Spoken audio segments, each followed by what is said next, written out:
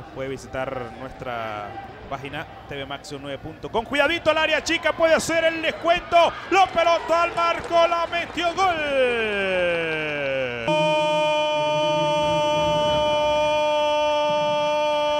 Gol. W Connection, aparece el recién ingresado para este segundo tiempo.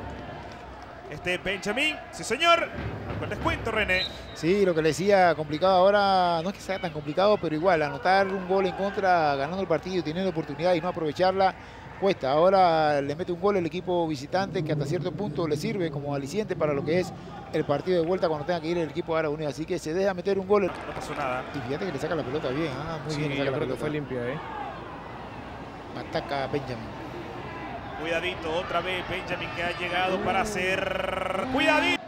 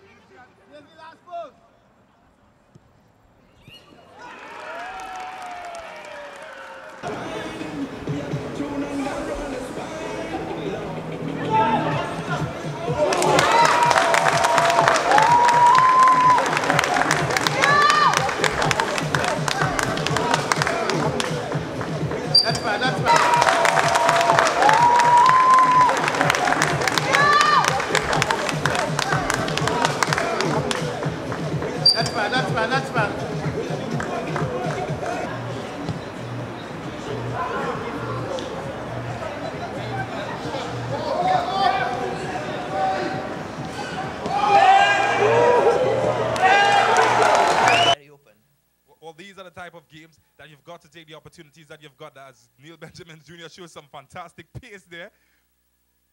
There though, it's obviously important to have screw pegs, as they say in Trinidad, very important, and really getting used to it early on, because if you can do that in a game, and here's a chance actually for Benjamin Jr., a little chance, cuts across his left, unselfishly passes it across, and he really feeling a little twinge there.